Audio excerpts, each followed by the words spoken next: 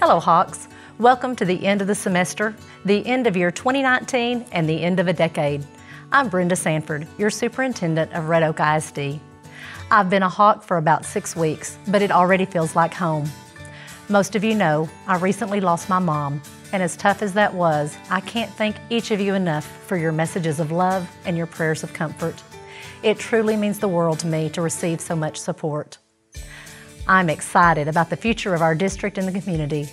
The shared values and mission of Red Oak ISD is to instill and exhibit academic readiness, grit, character, and service. I appreciate how each student, staff member, parent, and community member embraces and expects the values of themselves and each other.